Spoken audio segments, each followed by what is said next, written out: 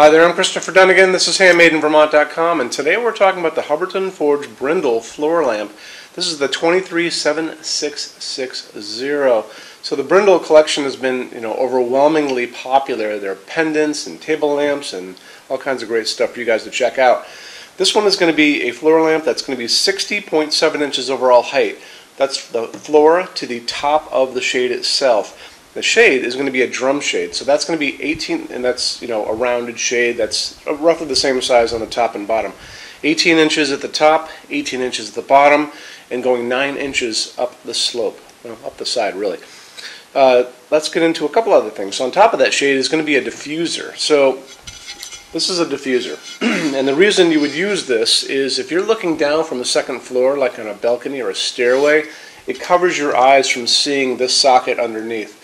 You don't have to use it if you don't have a situation like that. This will actually cut some of the light that goes up. It's really up to you whether or not you want to use it, and there you go. But it's going to be there anyway. It's actually going to be a little smaller than the shade itself. This is an 18-inch shade. This is actually off a much smaller fixture. Just wanted to show you what a diffuser was. There's always going to be a little bit of a gap from the edge of the shade to the diffuser because it needs to cool by convection, which means that cooler air comes into the fixture and it's expelled at the top. Okay? So after that, why don't we talk about that shade in detail.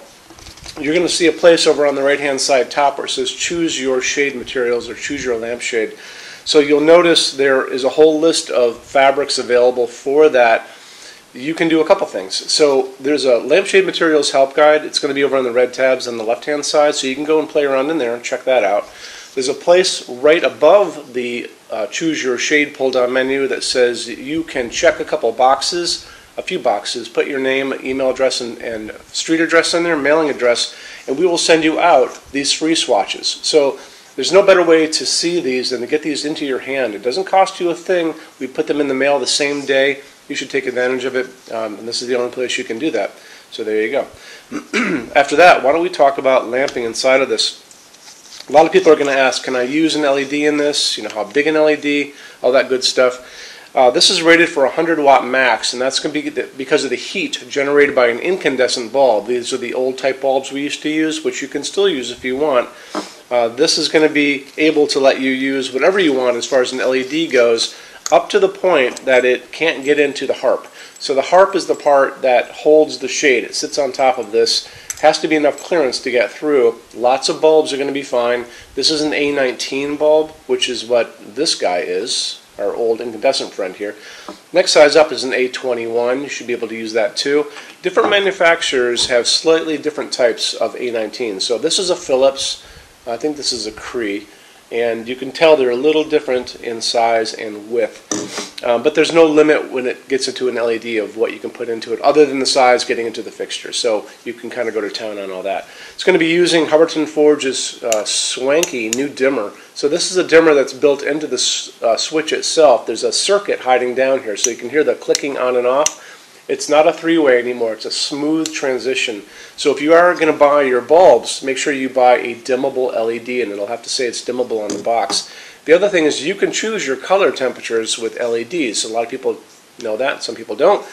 I tend to like that warmer incandescent glow, the same kind of glow that comes out of this. That's going to be a 3000 Kelvin bulb. And it'll tell you on the box, if you're on Amazon, it'll always tell you the color temperature on the description too.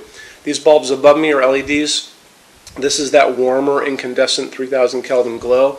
Some people like that whiter light, like outdoor light, and that's going to be 4000, 5000. So it's really up to you. There's no right or wrong answer. It's just a preference. So there you go. After that, why don't we talk about, and make sure it's dimmable. I think I mentioned that a second ago. Okay, let's go into finishes. So we have a metal finishes help guide on our website. It's in the red tabs on the left.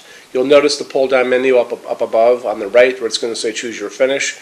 Those things are going to be talked about in that guide. So when you're done with this video, click on the Metal Finishes Help Guide or Finishes Help Guide.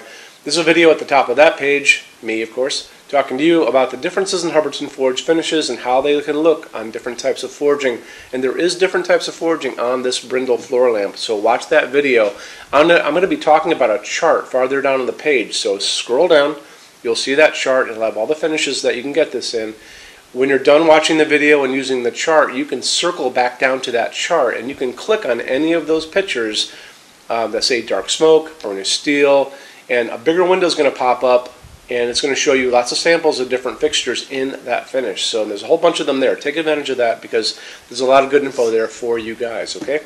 So we have this on display in our showroom in Vermont. We have over 350 Hubbardton Forge fixtures. There is no other showroom like this one. We're the biggest dealer in the world of their products.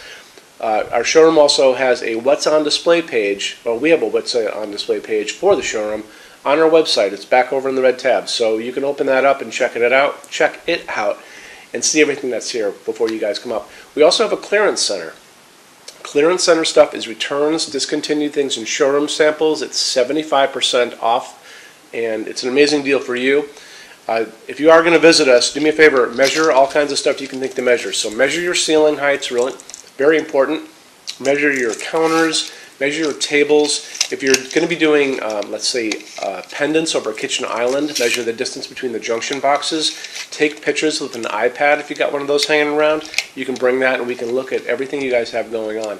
And then bring a good sized SUV because the boxes for clearance stuff tend to be a little on the bigger side.